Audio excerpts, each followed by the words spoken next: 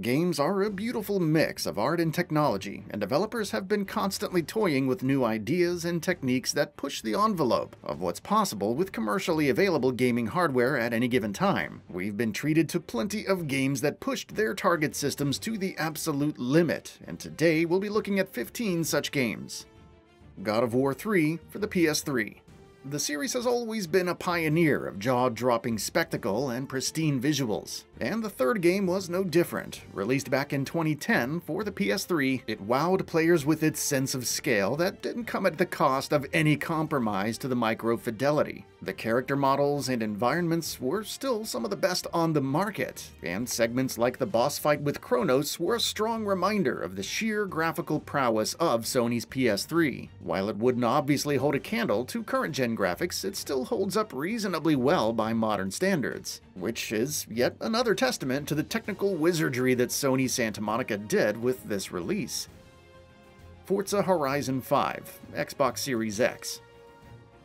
Set against the sunny backdrop of Mexico, Forza Horizon 5 presents a literal playground of possibilities with the latest iteration in this long-running franchise. Not only is the map dense with things to do, but it's also a beautiful world to just get lost in. Sweeping vistas punctuate points of interest, different terrain types and biomes seamlessly flow into one another, and beautiful weather effects add so much character to any given scene. Playground Games makes good use of cutting-edge rendering techniques like photogrammetry to achieve this level of realism, and the game really pushes Microsoft's newest console to its limits by outputting it all at a resolution of 4K.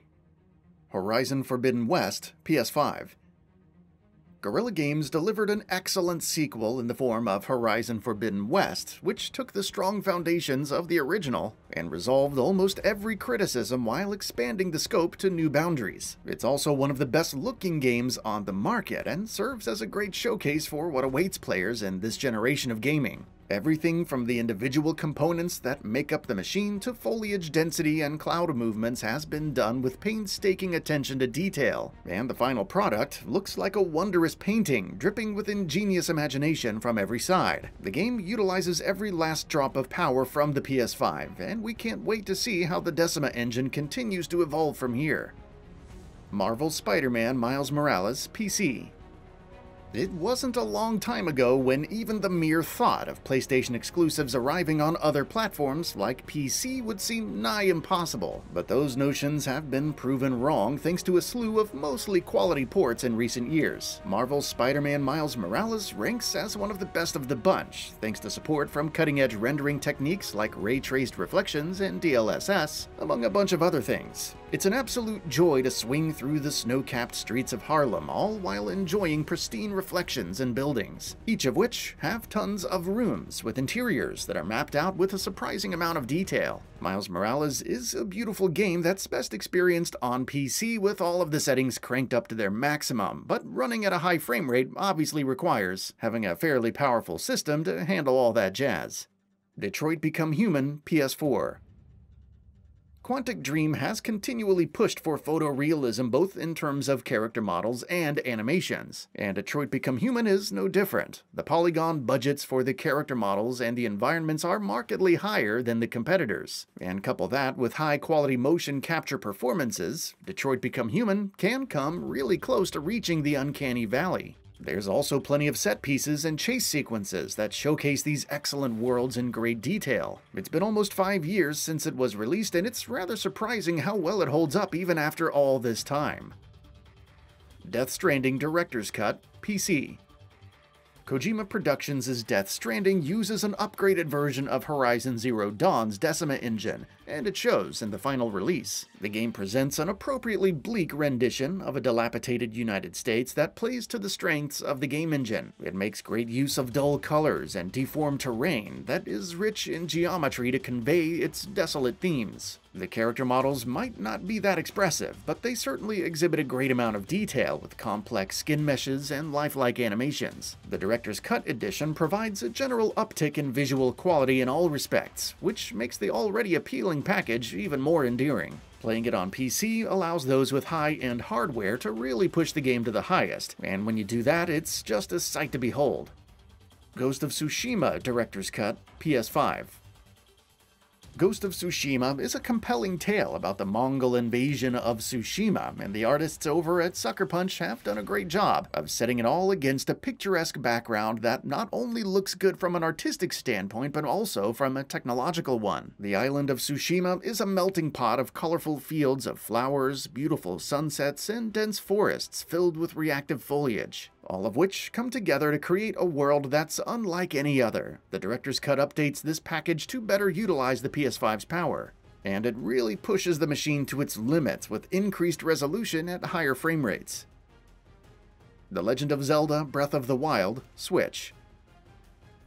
When Nintendo announced that the Switch would have a mobile-grade NVIDIA Tegra GPU driving its games, many were understandably worried that the console would struggle with graphically demanding titles, but The Legend of Zelda: Breath of the Wild proved to be a bold answer to that notion, and a strong testament to the power of the Switch. Apart from rendering huge chunks of the maps at once, Nintendo also pushes the Switch's CPU with a bevy of physics interactions within the environments. The performance is not always the best, but it's certainly impressive considering the hardware it's running on. Red Dead Redemption 2 PC. Rockstar Games' Red Dead Redemption 2 is a sprawling epic consisting of memorable characters and jaw-dropping vistas against a massive open world, and the developer has done a great job of realizing these environments to a point where some scenes can be indistinguishable from real life. While it looks equally beautiful on consoles, those having a powerful PC can crank the settings and image quality all the way up. And even if that's not enough, you could throw in a few graphics-enhancing mods and see the game transform into a virtual reality, which will obviously put even the best PC hardware to its paces. Cyberpunk 2077 PC. Cyberpunk 2077 might have been subject to plenty of controversy thanks to the many technical issues at launch, but there's little argument to be had about how pretty the game looks. Night City is just what one would expect from a futuristic dystopia, complete with rain-soaked streets and a dichotomy between the dense slums, populated by vagabonds, and high-rise buildings only available to the affluent. Tons of light sources reflect light out into the surroundings, which creates a uniquely futuristic look, and it's obviously best experienced with ray tracing on a powerful PC. Turning up the graphics knobs will push any PC rig to the extreme, and if you have a worthy machine, Cyberpunk 2077 is a must-try. Batman Arkham City, Xbox 360. Batman Arkham City takes Gotham's Dark Knight out of the claustrophobic corridors of Arkham Asylum and out into the far-reaching shores of Gotham City. Released all the way back in 2011, Arkham City wowed gamers with its rendition of Batman's home turf. While the PC version was obviously better with support for physics and better anti-aliasing options, Arkham City really pushed the envelope of what was possible with 7th generation hardware. Both the Xbox 360 and PS3 versions look good, but the former certainly pushed for higher resolution and better frame rates than the latter. Open-world games at the time would usually cut back on micro-fidelity to be able to stream big maps, but Arkham City really nailed having a huge world that's gorgeous on both a micro and macro level. Control, Xbox Series X.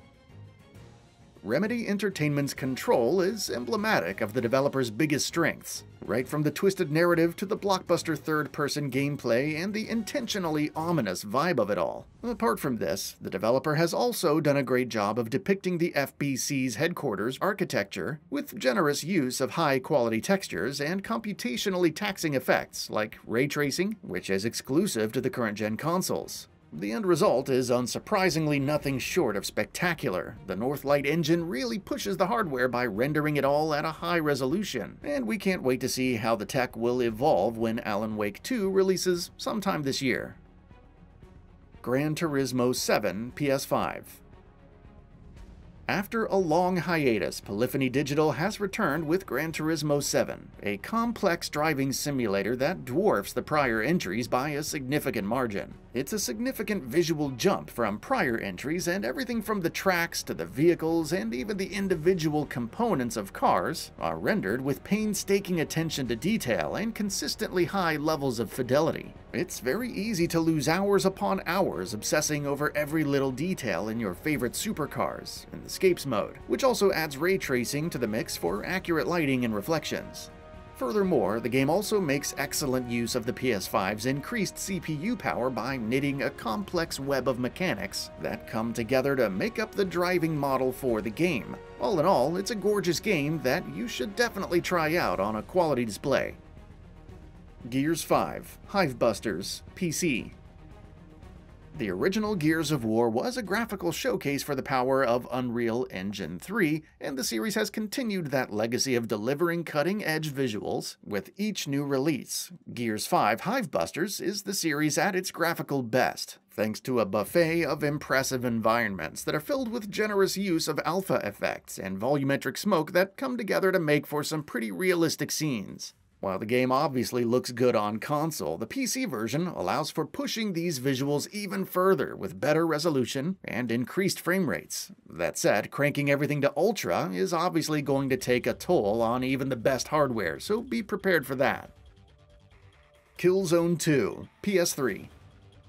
It's rather commonplace to see Killzone 2 featured in lists about games with misleading marketing thanks to the original reveal trailer, but there's little appreciation about what the game actually delivered in case of visuals. Sure, they might not match the original showing, but Killzone 2 is easily one of the best looking games on the PS3. The game not only features a striking level of detail in its environments, but it also pioneered the use of generous dynamic lighting, alongside a bevy of post-processing effects like alpha particles and high-quality depth of field, among other things. It was a game that was well ahead of its time, and it would be an understatement to say that Guerrilla Games didn't ooze out every last inch of performance from the PS3's cell-based processor. And that brings us to the end of the video. A quick request: we upload new videos every single day, and if you like what we're doing, please consider subscribing. It really helps us out. Also, don't forget to enable all notifications by clicking the bell icon so that you can receive daily video updates. Thanks for watching.